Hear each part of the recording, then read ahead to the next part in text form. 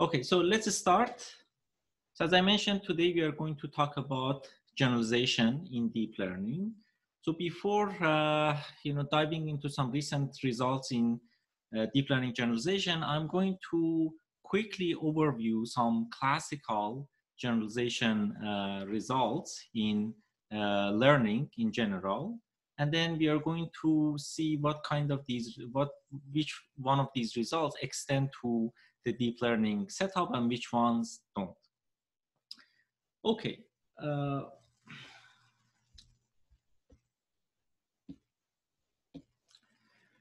right, so let's start with setting up this problem. We are given a training set. Let's say my training set is like this. So I have n samples. I'm going to call these samples by zi. That includes my xi and yi, both my features and labels. And we'll have n samples. So as we covered it last lecture, so we are going to define a loss function, and we are going to fit a function to be able to predict y using x's. So my goal is to, let's say for a function in my hypothesis class, in my function class, I'm going to define a loss function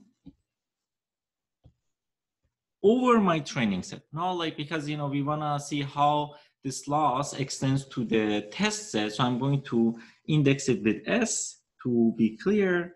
So for a given function h, I'm going to evaluate my quality of my function over the training set by looking at the ERM objective, which is just looking at the average loss that I'll see over different training samples that I have.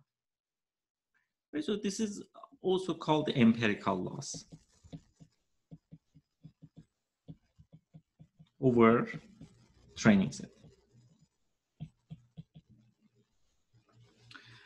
Okay, so one assumption that we have here is that these samples that I have in my training set, these zi's, which is basically xi and yi's, they come from a distribution pxy. So there's an underlying distribution that generate these samples.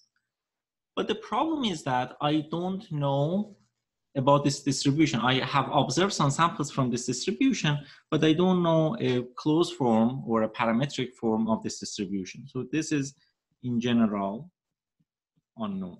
So the only thing that I know is that I basically have some samples from this distribution. So since I don't have access to the underlying distribution, what I'm going to do, I'm going to minimize my empirical loss over the training set. So I'm going to pick a function h from my function class, from my hypothesis class, to minimize this empirical loss. And this is the function that I'll call hs star. So this is the best function or a good function that minimizes my training loss. Okay, but ideally, I want to pick a function that minimizes my population loss if I had access to the underlying distribution. Of course, I don't have that distribution, but let's see what is the ideal case. My ideal case is to look at the population loss.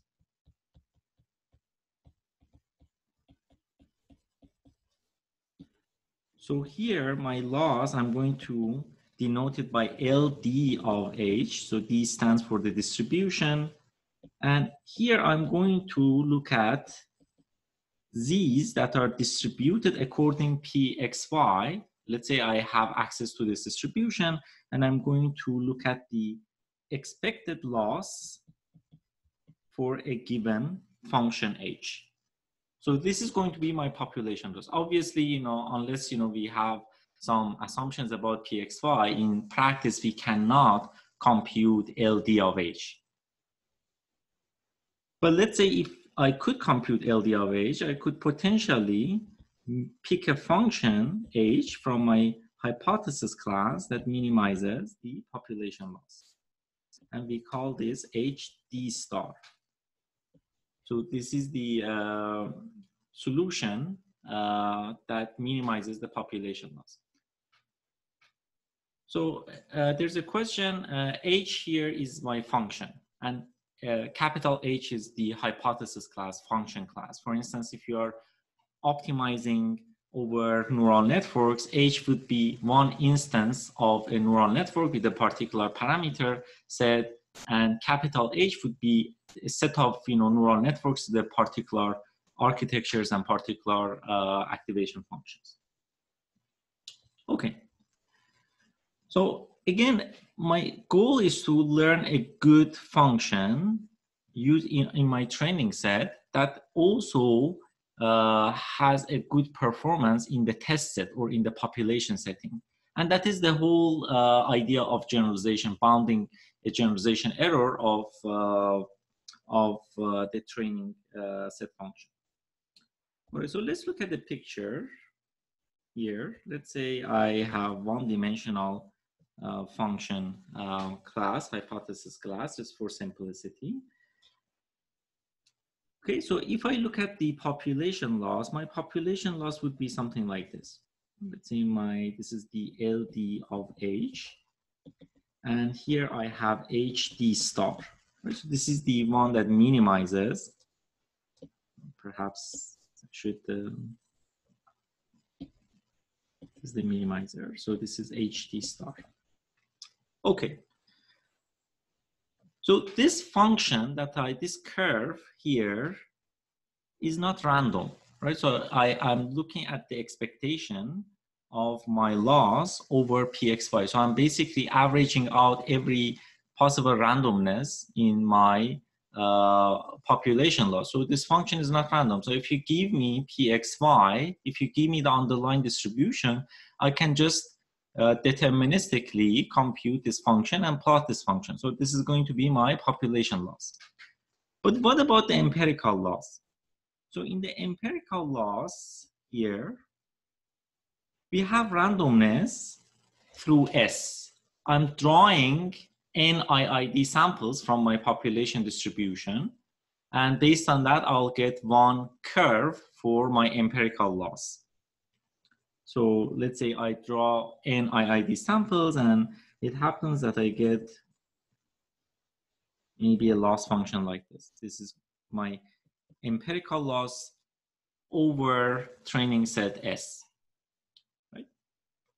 But this curve has randomness. If I draw another NIID samples from my distribution, I may end up getting another curve. I may end up getting, let's say, a curve like this.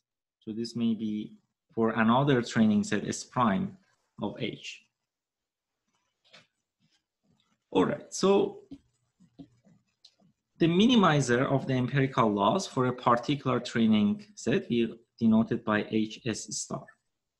So the whole idea of learning theory and understanding the generalization of the models is that I want to make sure that my performance over a particular training set can be generalizable to a new training set. So if you give me some new samples, let's say my test set, then I'll have also a good performance on that set.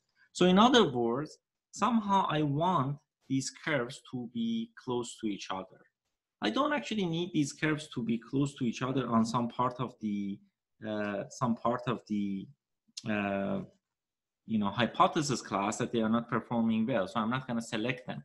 But at least over functions that I'm going to select in my training, I want those functions to also have a good performance in the population setting.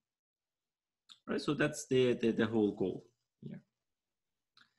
Okay, so in order to do that, we can quantify different measures to see if a particular function, HS star, has a good performance in the population or in the test setting.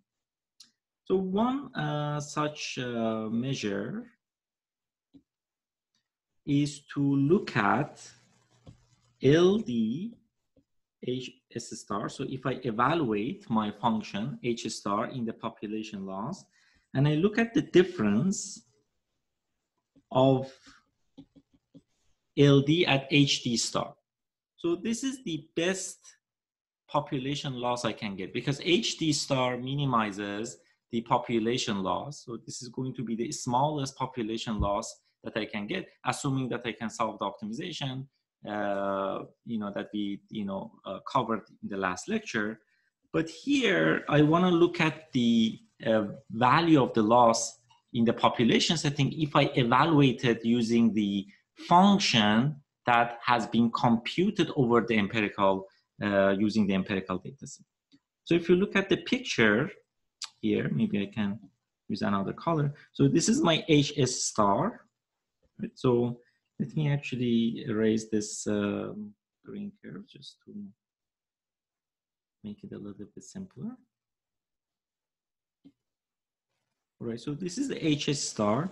So this value here that I have, it is LS of HS star. So this is the value of my function evaluated over the empirical loss. But I don't care about this. What I care is that if I evaluate this function in the population loss function, this is going to be my LD HS star. I want to see what is the how much loss I'm going to suffer. And in particular, I want to compare it with the best loss. So this is the best population loss, meaning it is the smallest population loss that I can get. And I want to look at this gap. So this is the gap that we have here, and that's exactly this formula that we have here. So I evaluate HS star in the LD function, and I compare it with the best function that minimizes the LD, and that will be my estimation error. So this is called estimation error. Okay, so let me pause. I see a few questions.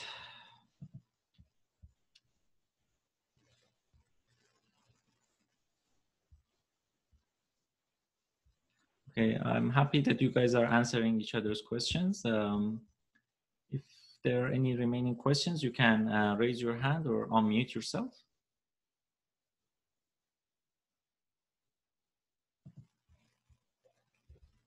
Okay, so let's carry on. Okay, so one of the main objectives of I would say classical learning theory,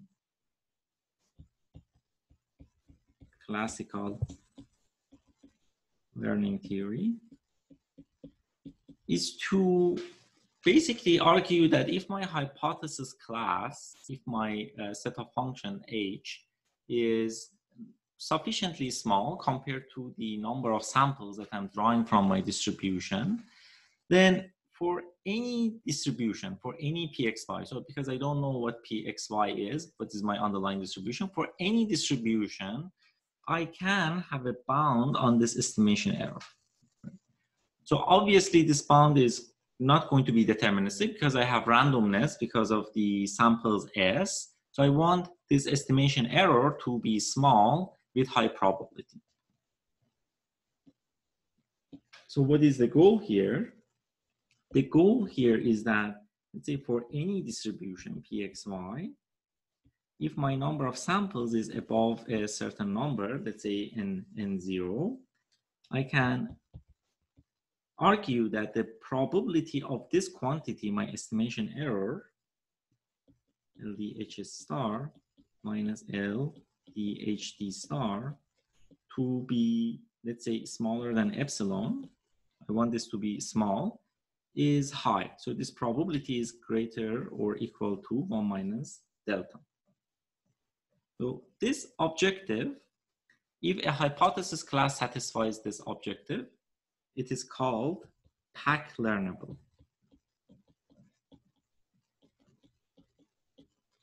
PAC stands for probably, approximately correct. Right? So probably with high probability, approximately, so we want this estimation error to be small, correct. So that's basically the definition of PAC learnability. And epsilon and delta, they are basically parameters of my pack learnability definition. So I can, have a relationship between n naught, epsilon, and delta. And there are a lot of results about that. Okay, so one of the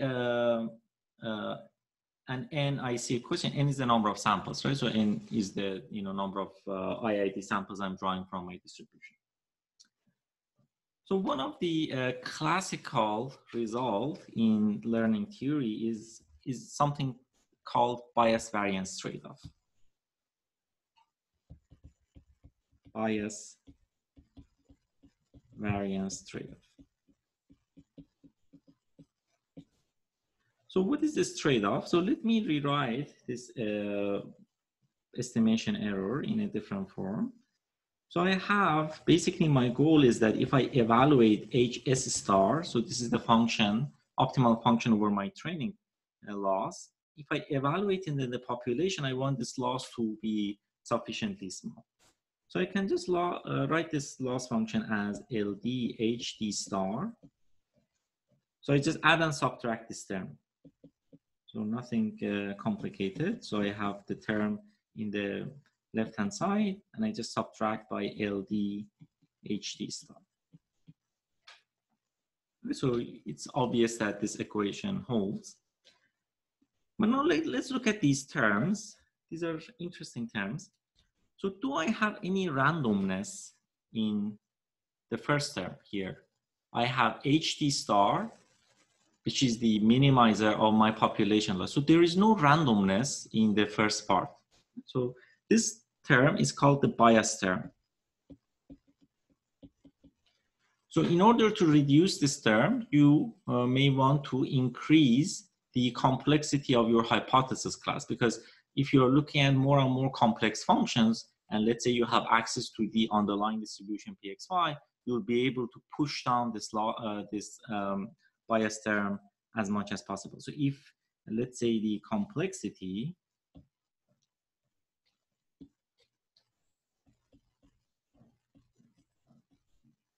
of H increase, then the bias term is going to decrease. So what about this term? So this term is exactly your estimation error. So I'm basically evaluating my HS star in the population lot and comparing it with the best population loss that I could get. So this term has randomness, as we mentioned in pack learnability. We want to have a bound on the estimation error, probabilistic fashion. So this term is called oftentimes the variance term, because of the randomness that we have in this term because of the set of samples S. Right? Now, like if you are increasing the complexity of your function class, then you may expect that this estimation error is going to increase, right? Because you're looking at a larger family of functions, so you may end up in an overfitting situation, right? So that was one of the intuitions from classical learning theory, and the emphasis is on the was part. So in fact, I'm going to argue this is not complete. This is not a complete picture. So in other words, the previous view, and if you look at a lot of classical machine learning books, you're going to basically see a curve like this. So if this is the complexity of H, then and this is the risk. So if the complexity increases, the bias term is going to decrease, but the variance term is going to increase. So this is the variance term. So if you look at the combination of these two curves, you're going to end up with a curve like this, and that's what was called the bias variance trade-off. Right? So you don't want your function class to be too small, because in that case, your bias term is going to dominate your error, right? So if your underlying relationship is very nonlinear and you fit a linear function, it's not going to perform well, right? Because, you know, even if you have infinite number of samples, then you have some inherent, you know, bias term that is going to dominate your test error. But also, you probably don't want your function, or we thought that you don't want your function to be too big, because in that case, you may memorize your samples and your estimation error is going to be very high. So if you evaluate that function in your test set, then you are not going to see a good performance. And in this regime, then the variance term is going to dominate. So there's like a sweet spot here that you are not, you know, basically, you know, overfitting, you are not memorizing, and your hypothesis class is rich enough to capture some of the underlying underlying relationships between x's and y's. However, I just wanna, you know, before even going forward, saying that this is not a complete picture, not complete. And probably you have realized in the previous lectures that I was talking about the overparameterization results in the optimization of neural networks.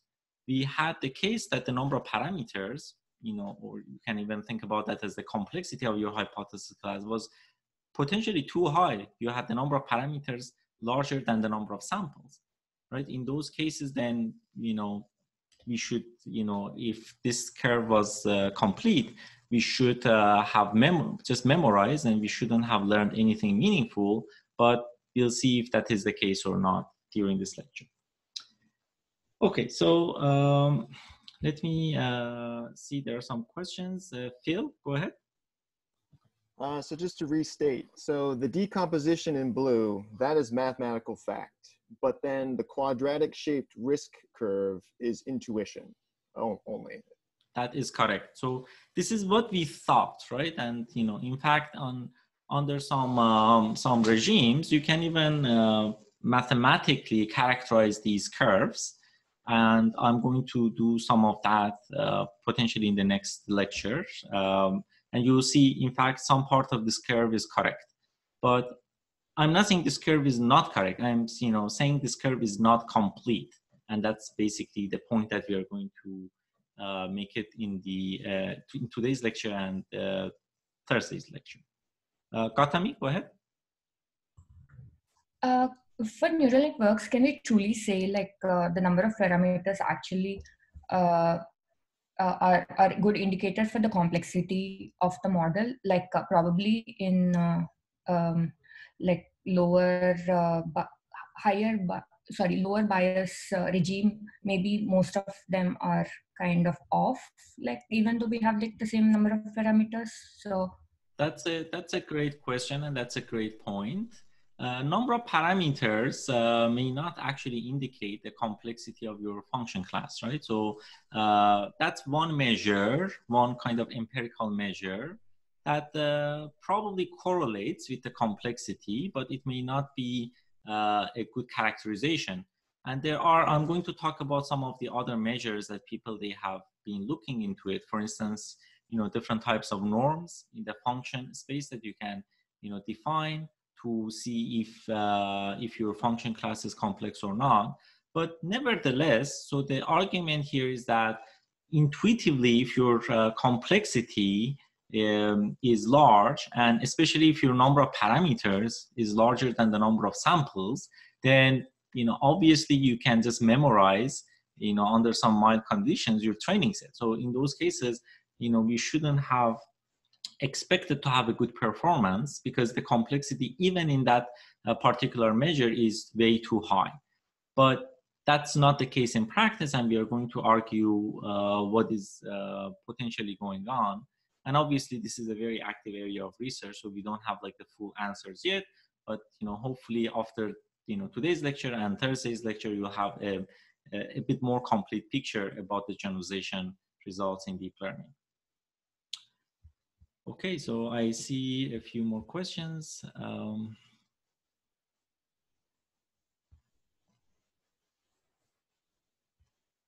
Okay, perfect. So I'm really happy that you guys are answering each other's questions in the chat box. That saves a little bit of time for us. Okay, so before diving into the deep learning results, let me do a warm up and see, can we somehow, characterize some of these classical learning theory results. So for simplicity, I'm going to look at the decomposition of my loss and a particular function. I'm going to define it as f. So here, if you look at the objective that we have here, so we have a function h, and then I'm applying that a loss function on top of that function. So I'm going to just call composition of L and h just by f. Okay, so in that case, I can just write my training loss as the average values of f over zi's. Again, zi is short for xi and yi's. Just to simplify some notations, and my population loss would be just the expected value of f of z when z is distributed according to px and y. Okay, so some notations.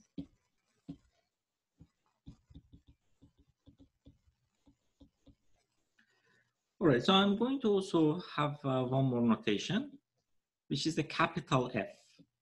So capital F is when I'm applying this loss function over different basically members of my hypothesis class. So this is defined as I'm composing L and H for every H in my hypothesis class. So if you evaluate this on your samples, then you are going to, let's say you pick one F, which is the composition of your loss and a particular function H, and you apply it to different training samples that you have. So you'll get F of the 1. So I apply this F function over different values that I have, F of z n. So this is the one element of F. So this is basically F applied to S, my training sample.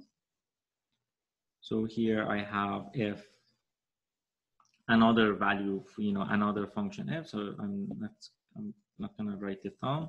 So I'm going to write basically for every F in my big function class F. So this vector is an n-dimensional vector because I'm applying a particular function f to all of my training samples. Okay.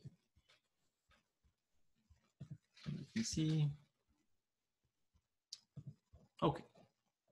So is this clear? So I just define some notations to simplify some of the calculations. The composition of L and H is my small f. This is my empirical loss. This is my population loss. The capital F is basically when I'm applying, this composition to all of my hypothesis, my functions in the hypothesis class. And when I'm composing this capital F and S, I'm applying each of these F functions to n training samples. So I'll get a vector of length n. How many of them? So I'll have basically, based on the number of functions that I have in capital F, I'm going to get these many vectors. Okay, so what is the goal here? So I talked about the estimation error, but similarly, you can define generalization error.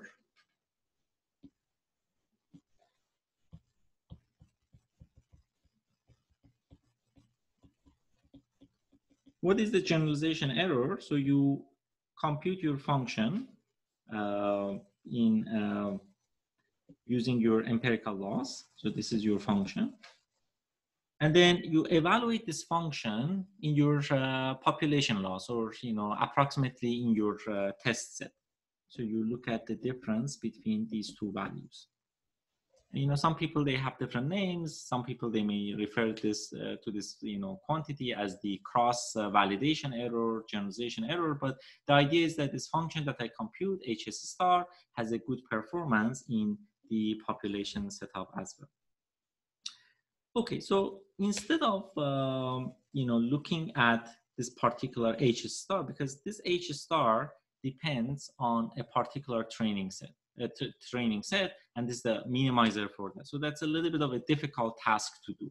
So instead of just bounding this quantity, I'm going to have a uniform bound. I'm going to say for any H you give me, I don't care if this is the minimizer for my empirical laws, I want this quantity to be small, right? So in other words, if you look at these curves that we had, this is the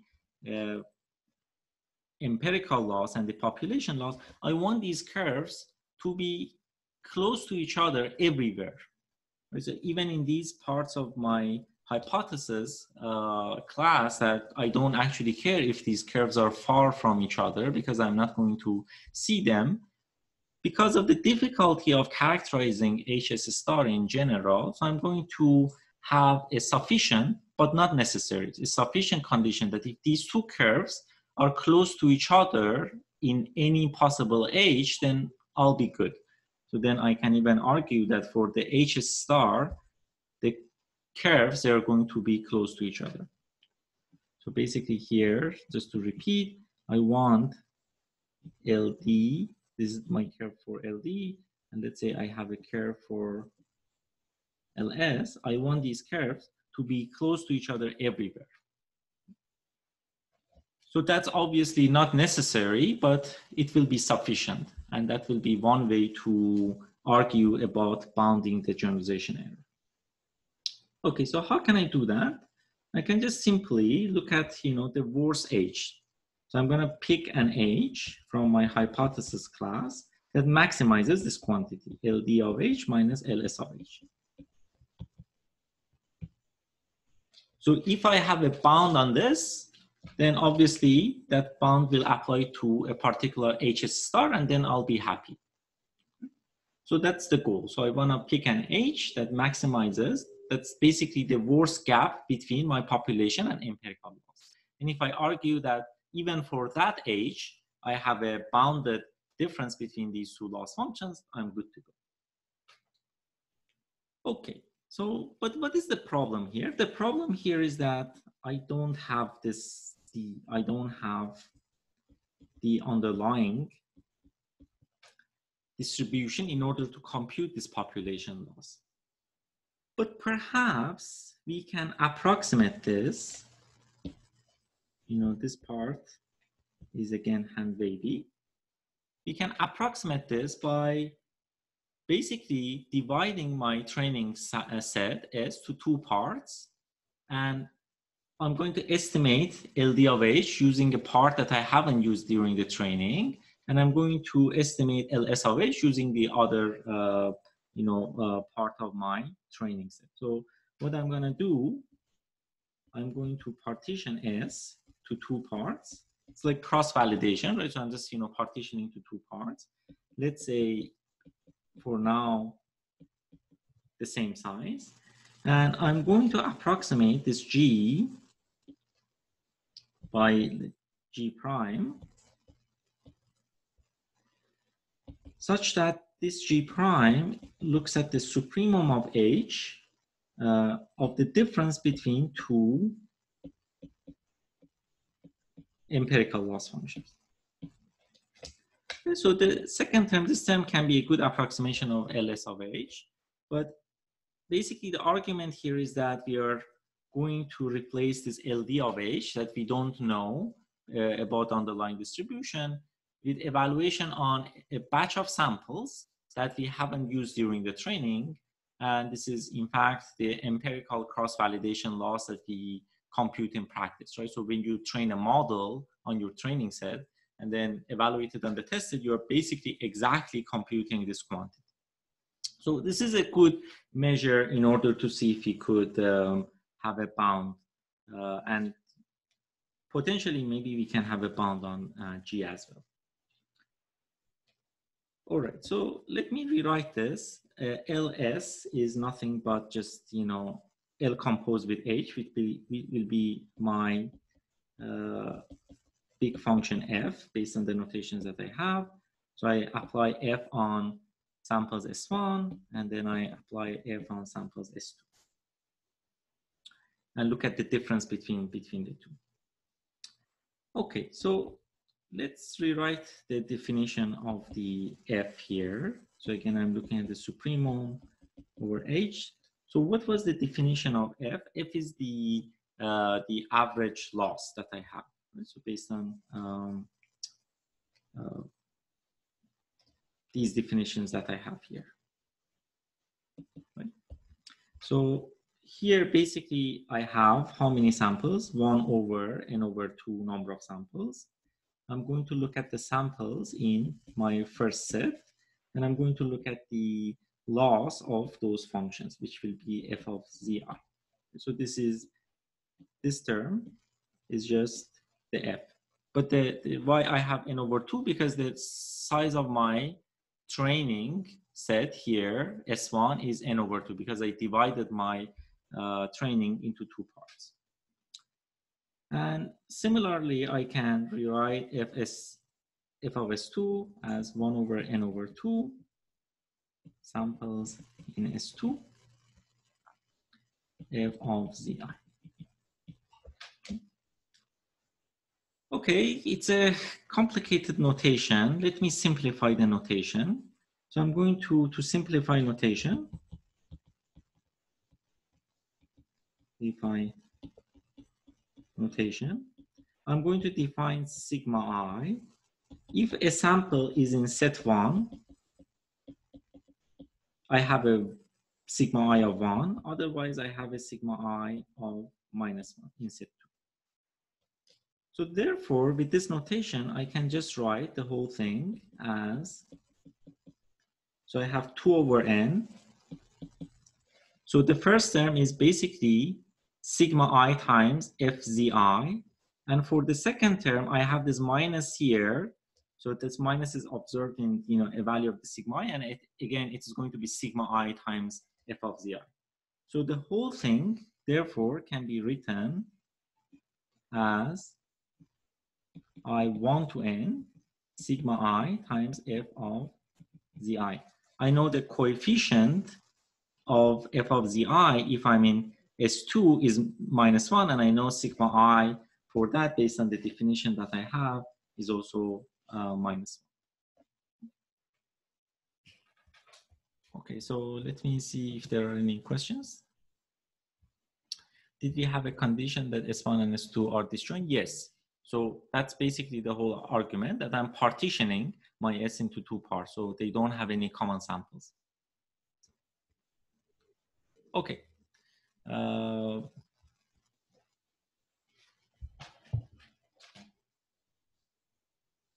Okay, so far I have looked into deterministic partitioning. So I basically partitioned my training set to 2 parts, deterministic partitioning. But potentially I can, you know, do the partitioning in different ways, right? So it doesn't have to be in one specific way. So maybe it is better to, you know, partition multiple times and look at this average error that I'm gonna get across the 2 partitions to have a better estimation of my generalization error. And that's what actually people do in practice. Right? So when you are doing a cross validation, maybe you are doing it in, you know, different folds. Right? So you randomly partition and then train on the one set and evaluating the other set, look at the difference, repeat this many times, and see what is the average value that you get. So basically here we want to do randomized partition.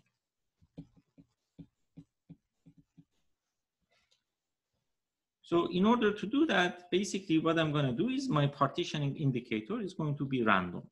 I'm going to randomly assign a sample to either class 1 or class 2 with, let's say, equal probability. The size of the training sets may not be exactly the same, but they're going to be roughly the same, and in the expectation, it's going to be the same.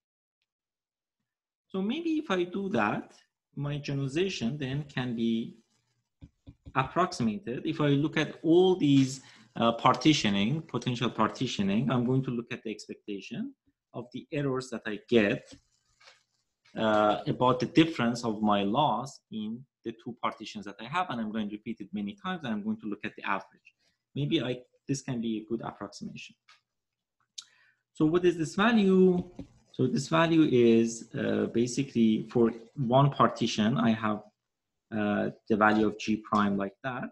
So 2 over n is a constant, so I'm going to bring it out of the supremum, and also it comes out of the expectation. So I have expectation over sigma, and then I have supremum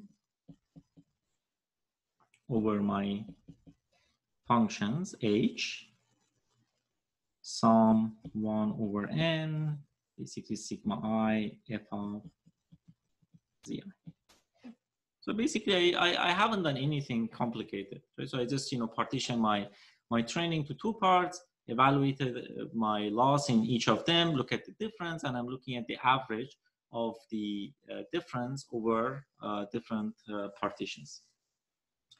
So this is a good measure, and I can in fact compute it, right? Because that's my training set. I can divide it in many ways and see what kind of error we can get. So if this is small, hopefully we'll have a good generalization. Okay, so let me pause and see if there are any questions. Is this clear? One clarification. Yes. So for sigma without the subscript, is that a product of sigma i's? Sigma without. So oh yes, so this is basically a vector of sigmas, right? Sigma 1 to sigma. Yeah, basically this is a vector. This is a random vector, right? So for each sample, I flip a coin and I decide if that sample goes to the first set or the second set. And that will give me a distribution over partitioning. And I average out of my difference of the loss functions across two partitions over different partitions that I get. Thank you. Great. Professor, the 2 by n term, like since now the S1 and S2 sizes are going to be different, won't the 2 by n term be different? Right. So here, the sizes can be different, but it is still going to be a 2 by n, because here my sigma I is a binomial variable with a mean of 1 over half. And when I'm looking at the expectation, I'm going to basically get the same size. So it is not that coefficient is not going to change, because I'm looking at the expectation, the average loss over different partitions. All right, so I see a couple of more questions. Does the cross-validation approach perform better than the estimating PXY using non-parametric probability distribution estimation method, for example, and then proceed with L of D? Okay, so basically it's a chicken and egg problem, right? So if you think that, okay, so I'm going to have an estimation of PXY using my empirical samples, it is the same problem. Right? So using n observations from a distribution, how you can, compute that distribution itself, and that's going to be a loser bound because, more vacuous bound because, here you don't actually care about, having a good estimation of PXY. So what you care is that your loss, your function evaluated, on the population loss is basically a similar error to your training loss. So the demand here, the objective that here we have is a little bit easier than just estimating the distribution everywhere. So that's why these bonds are going to be better than just, estimating, the underlying distribution using empirical samples and then, evaluate the population loss exactly. Okay. Let's move on. Okay, good. So this is basically the average cross validation loss. You know, this is a, you know, basically if you look at this objective, this part, let's, you know, have a notation for this. Just to simplify things a little bit, again, notation. I'm going to define a function R applied to a set A. Let's say I have a set A with vectors A1 to N. Right, so I have these n vectors. So this is going to be defined as 1 over n, expectation over sigma, supremum over A in A, sum 1 to n, sigma I, AI. So that's basically the definition that I have here. Oh, in fact, this is not indexed by n. So this is the size of number of functions that I can potentially have. Right. So if you look at this objective, so when you are getting H from your hypothesis class, this gives you a vector, right? So you get like f of z1 to f of zn. Right? So for any such H, you get a vector. So what you're doing is that you basically pick a sigma and you multiply sigma I to different elements of this vector and sum it up. So that's basically the generalization that we have here. So you pick a vector A here, and you multiply components of that vector. So these are scalars, not vectors, with sigma I, then sum it up and look at the supremum over different vectors that you have. So this is just a rewrite of the expression that we had here. And OR set is basically this A for this notation is just F composed with S, right? So these are the vectors that I have here. So with this notation, so I can rewrite the expression that I have by just saying that G is equal to 2 times this R function applied to F composed with S. Right? So this is my A in this notation, and I'm just rewriting this expression that I have here. And why I have 2 here, because in the definition I use 1 over n, so I have 2 over n here, so there's a factor of 2. Just rewrite of the expression that we have, the cross validation expression that we have. All right, so this function has a name. It is called Rademacher complexity.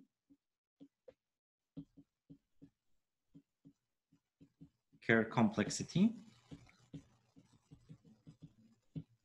And it's one of the very important and classical results in the learning theory. So if I have a small, for a hypothesis class, if I have a small Rademacher complexity, I can in fact have a bound on my generalization error. So there's a theorem, I'm not gonna prove it. You can look at some of the classical learning theory books to get the proof. But the proof is saying that the difference between my population loss and my empirical loss is going to be less or equal to 2 times this Rademacher complexity evaluated on my training set plus some constant times log of 4 over delta over n with probability 1 minus delta. So with high probability, so if my Rademacher complexity is low, if this guy is small, then I can have a bound on my generalization error with high probability. So here, this is true for every distribution. For any basically pxy, this is true. And the proof is in fact not very, difficult. So it's roughly speaking the steps that I did here. So the proof follows from that, but you need to be a little bit, more careful about some of the steps.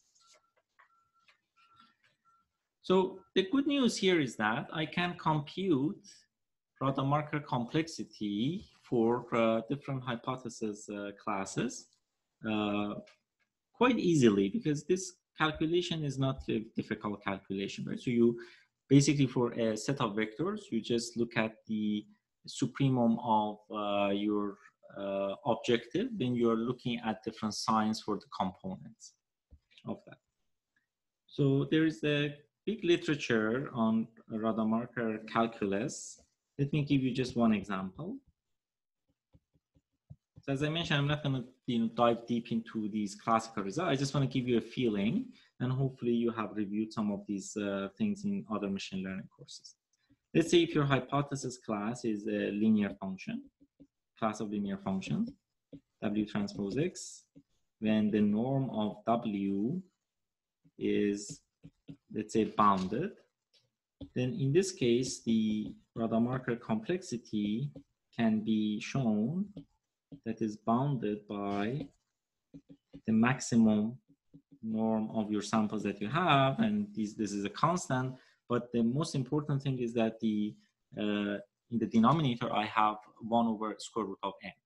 Right? So if your n is large enough, this radar marker complexity is going to be small enough, and then you can use this result here. And here I also have a 1 over square root of n.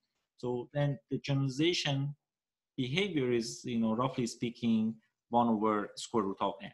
So if your n goes to, a large number, then you have a bound, a uniform bound on your generalization error. So that's basically what we get, from these types of analysis.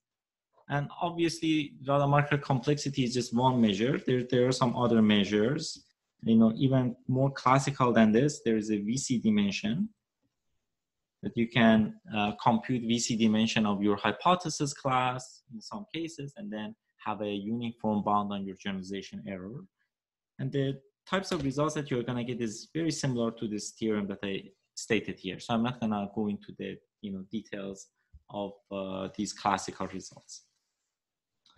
Okay, so let me look at the time. Okay, so let me pause and see if there are any questions.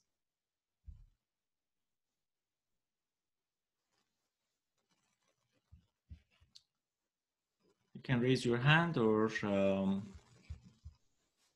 write your questions in the chat box if there are any questions. Yes, Gautami, go ahead. I feel like all this theorem or this result strongly depends on the fact that the training data we get is the representative of the population, right? Yes, exactly. So that's the whole idea, right? So if your number of samples is large enough, then your training sample is going to be a good representative. And if you're minimizing your loss on the training sample, then that will have a good generalization performance in other test samples that you get from the same distribution. So, but how do we know like what this correct n has to be? Oh, so with this type of result, you can have a bound, right? You can say with high probability. So if you wanna like say have a 10% error or some amount of error, then you can see what value of n, what value of number of samples that you need to have in order to have some guarantees. But in general, these bounds are quite loose in practice. So you basically do empirical cross-validation in order to make sure that you don't have a poor generalization. Yeah, I mean, I feel like this should be the lower bound of the generalization error in general rather than the upper bound. No. So the reason that we want to have an upper bound is that we want to guarantee that this is not going to happen, right? So you want to bound the worst case performance. You want to say, okay, so no matter what your training sample is, then you are going to have a guarantee that your generalization is good. There may be some cases that you may get lucky. You may have one training set and your generalization error is 0 for that, but that doesn't mean that you have a good generalization performance. Okay. So sure, there is one question for the example you just gave. Does this imply that normalizing all the input vectors greatly improves generalization error? Not really, right? So I think you're talking about this this term. This is just a bound, on the basically the norm of the samples, and that bound is like kind of constant. If you multiply with some constant, that should be fine. Obviously, this shouldn't grow with dimension n, with the number of samples that you have. In those cases, you'll at least according to this bound, you'll have a poor generalization. Okay, so great. Oh, so Hale, so actually, can I ask a question? Yes, go ahead. Yeah, so can you actually scroll up to the random marker complexity? I have a question about the one variable there. So basically, so in reality, if our H is a classifier, so can we just replace AI with the output of our classifier on the ith data? And that's basically it, right? So this F is the composition of loss and the output of the classifier. Yes. Oh, yes. All right, thank you so much. Sure. Excuse me. Yes, go ahead. My question was that how sampling and how the fact that how smart is that sampling could affect this generalization in this function. Are there any metrics or any theorems like this that you show that number of samples affects generalization, that shows the way we sample the training set would affect the generalization? Sure. Yeah. Like obviously, if you have a better way of sampling, depending on how informative samples are, you will have a better generalization. There's like some active areas of research in active learning or online learning that talks about it. But here the setup is that I have n IID samples, and I want to have a bound on my generalization in this setup. Okay, good. So let me move on. So the question, so these are pretty classical results, right? So we see dimension, radar marker complexity. The one question is that can we actually apply these results to deep models? For instance, what is the radar marker complexity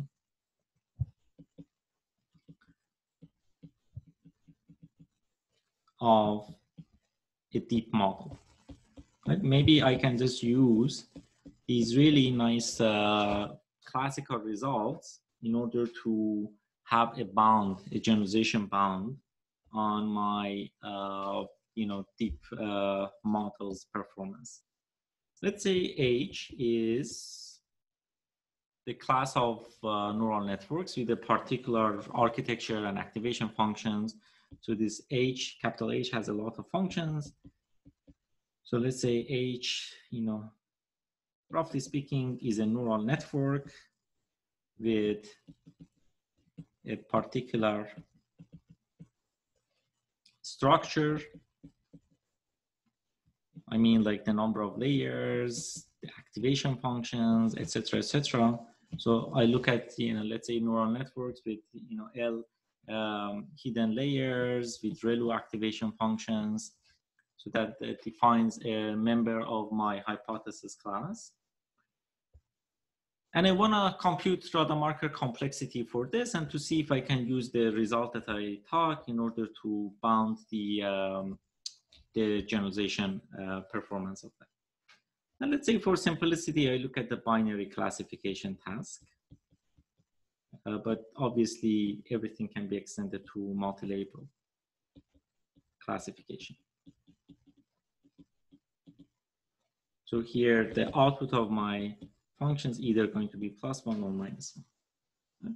So again, the idea is that if my radar marker complexity of this hypothesis class is small,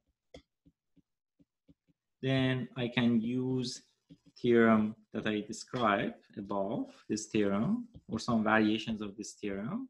Then I can argue that I have a good generalization.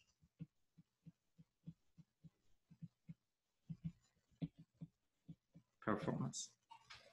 So that's the whole idea. Okay, so the answer to this question is in fact being studied in the paper by Zhang and et al. And this is the first paper that we have posted on the course webpage about deep learning generalization. And they did a very interesting experiment in order to understand this question a little bit more. So they do a randomization test.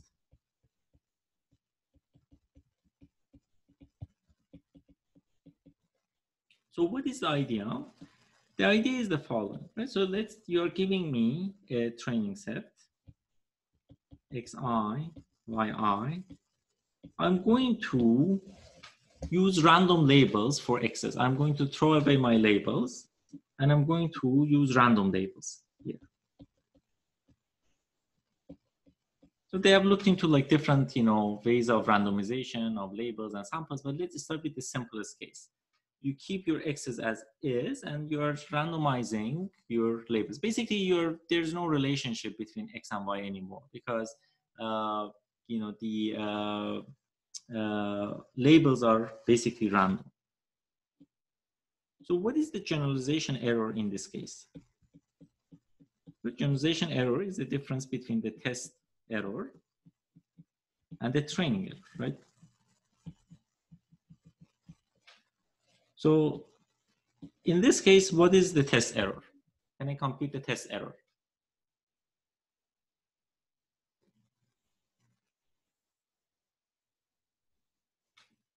Again, even in my test set, the labels are random.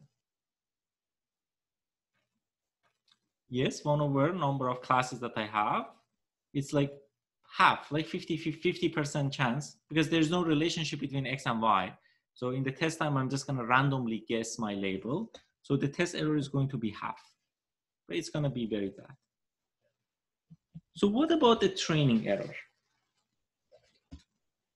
Am I able to fit a function from my neural network family that can map my x's, like say images, to some random labels? Again, the labels, they can be really arbitrary. And the surprising observation was that yes, in fact, you can fit, neural networks can fit random labels. So in other words, you can push your training error to be really small, to be almost zero. So why this observation is very interesting?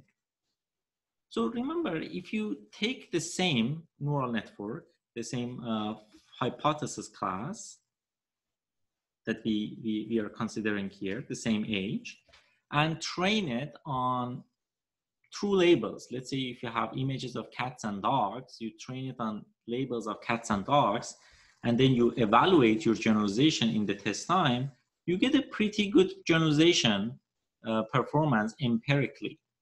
But using the same family of neural networks, when you are randomizing your labels, you get a very bad generalization error, perhaps like the worst in this case, because the test error is like half and you push your training error to be zero. And so what is going on?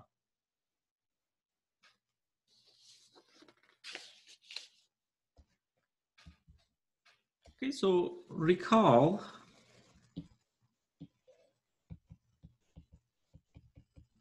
that my Rademacher complexity is defined as what? So I look at 1 over n, expectation over different sigmas. I look at the supremum of these functions, and I look at sum 1 over n, sigma I, h, xi. All right. So let's pick a particular sigma. Like sigma is a vector, right? So it's basically a random vector.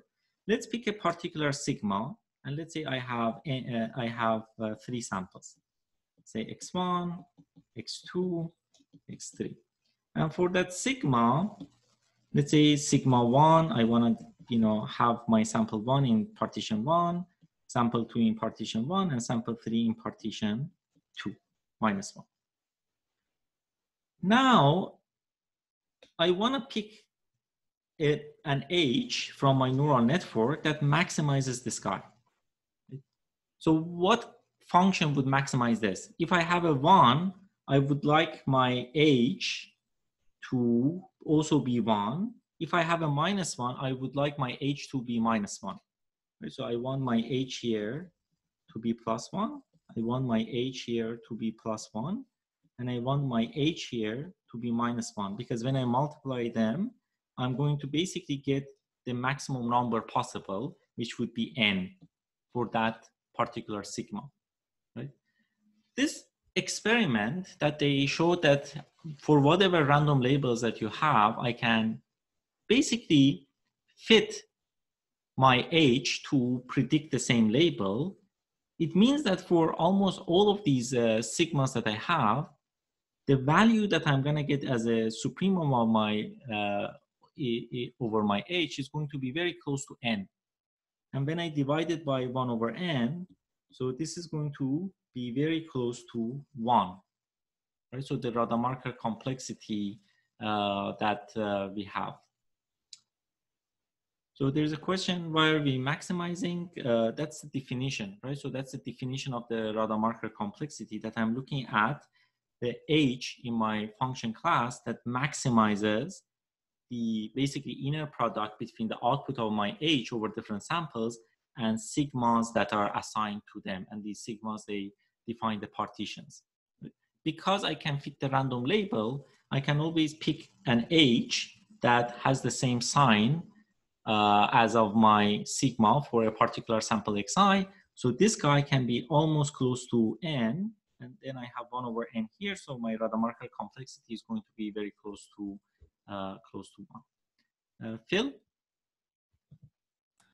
Just as an aside, this phenomenon of interpolating random labels, do you think this could be observed for other function classes besides neural networks? Not necessarily, right? So if you have a linear, for instance, a linear function class, then you cannot realize any, kind of shattering or any kind of, labeling of your samples. And this kind of shows that with neural networks, you get a pretty strong expressibility of these functions in order to even fit random labels to your samples. Right? So this is a really neat observation, but immediately that shows that then the Rademacher complexity that you have is basically 1, which is the maximum number, right? So then that kind of, indicates that this is not going to be useful, not useful. Suppose I had a really high dimensional support vector machine. You think this phenomenon could be replicated? Potentially in the over parameterized regime, I think that is possible, but again, it depends on the setup that you have here. Right? So even linear functions, if you're in an over parameterized regime, they're powerful enough in order to, fit the random labels, right? So I'm going to talk a little bit about even the linear models, potentially next lecture, depending how much time we'll have to cover these results. But yeah, it is not specific to a neural network, but the observation is that even, a neural network with a one hidden layer, it can, fit random labels. And not only that, they have done a lot of experiments on CFAR or some other data set with some of the established architectures like AlexNet or ResNet or some other architectures, and they have observed, this phenomena with some different, some small differences, obviously, depending on the architectures. But that kind of indicates that all of these results based on VC dimension or Rademacher complexity, that basically that can limit the complexity of the function class in order to have a good generalization bound, they are not going to be useful here. So this basically shows that the marker complexity is not useful, but you can make the same argument that all of the other results based on VC dimension, they are not going to also explain why we have good generalization using neural networks, because it is not about the complexity of the function class. There may be some other factors that basically lead to a good generalization behavior. Yes, Anusha, go ahead. I was wondering how it relates to universal approximation theorem. As you said, with just one hidden layer, you can approximate any function. But here you have like a fixed structure, and you're choosing among those structure that has been fixed. How does it relate? Right. So that's a good question. So there's also another result in this paper about the expressive power of neural networks. So maybe if I explain this, then it will be more clear. Expressive power of neural networks. So the classical, again, view to the expressivity of the neural network in the for different architectures was in the population level, right? So, you know, there are a lot of interesting results that look at the population level, that if you have a small function, then I want to approximate it in a universal fashion in every part of basically my entire domain. Very classical results. There are some also recent, results about them. But what this paper shows is that, in fact, what is important in practice is to have expressivity over the empirical samples that we are observing. So in practice, the expressive power of neural networks on a finite sample size. And they show empirically first, it is really powerful, right? So if you give me 1,000 samples, I can basically express any labeling on these samples, because if I randomly label, I'll basically get a almost zero training error. And they have one result about this. I'm gonna state it without the proof. The proof is not difficult. And they say basically there exists even a 2-layer neural network with ReLU activations and 2 times n plus d parameters. N is the number of samples, d is the dimension of each of the samples that we have. So this function can represent any function on a sample size n in d dimension. So in other words, I need a little bit of an over-parameterization, right? So n is the number of samples that I have. I don't need like n to the power d or exponential number of parameters in my samples. I just need 2 times n plus d as the number of my parameters. Then I can have a expressive, express any labeling that I want, any random labeling that I want over my samples. And that's one really important observation.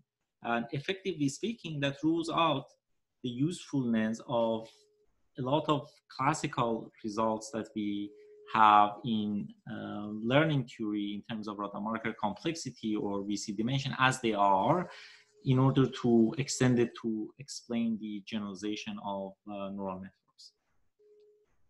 Did that answer your question? Yes, thank you. Good. So let me look at the time. Okay, so